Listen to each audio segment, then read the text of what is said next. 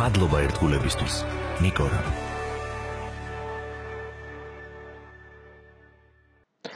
ძალიან ხშირია შემთხვევა, როდესაც მომხმარებელს აინტერესებს მიუვიდა თუ არა ადრესატ წერილი, ანუ წაიკითხა თუ არა ადრესატმა წერილი. ასეთ ბრძანებას Gmail-ი გთავაზობთ წერილის გაგზავნის დროს, თქვენ უნდა ეს გააქტიუროთ. მაგალითად, შევიდეთ Compose-ში, ავკრიფოთ მეილის მისამართი, ეს არის g.დათუკიშვილი, cu.edu.g პირობითად და დავწეროთ წერილი, ანუ მაგალითად მოწვევა. როდესაც წერილს გავაგზავნით, ჩავთვალოთ, რომ ტექსტიც გვაქვს და ვიწევთ ამ ადამიანს მაგალითად ნიკორას ღონისძიებაზე, გთხოვთ მოგზანდეთ კომპანია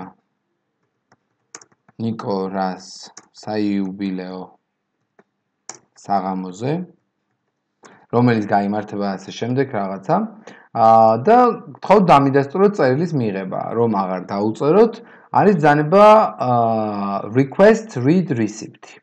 ამის ჩართვის შედეგად და წერილის გაგზავნის შემდეგად, რა თქმა უნდა 30 წამი ჩვენი წერილი არ იგზავნება, იმიტომ რომ გვაქვს დაყენებული ისე, რომ შეიძლება მისი უკან გამოთხოვა, თუმცა დავალოდოთ 30 წამის განმავლობაში, შევამოწმოთ, რომ send mail-ებში ნამდვილად მოხდა, გაგზავნილია გიორგი დათუკიშვილთან, სადაც ტექსტიც კი ჩანს რა არის გაგზავნილი 10 საათსა და 56 წუთზე და ნახოთ რეალურად ეს წერილი მოვიდა თუ არა. მოვიდა ეს წერილი, როგორც ხედავთ, და ამ წერილს ნახოთ თუ მოყვება, არა ეს სხვა წერილია, ეს აშკარად ძველი წერილია.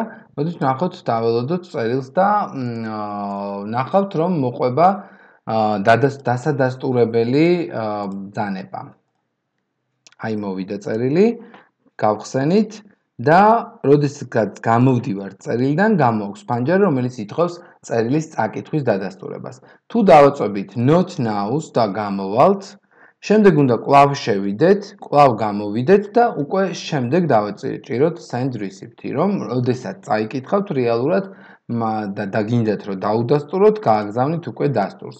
ამასობაში ჩვენ მოგვივა წერილი, რომ თქვენ წაიკითხეთ ეს წერილი, დავაწვევით და ვხედავ, რომ ამა და ამ ადამიანმა, ამა და ამ საათზე, ამა და ამ დროს წაიკითხა ეს ჩვენი წერილი. მადლობა. მადლობა ერთგულებისთვის. ნიკორა.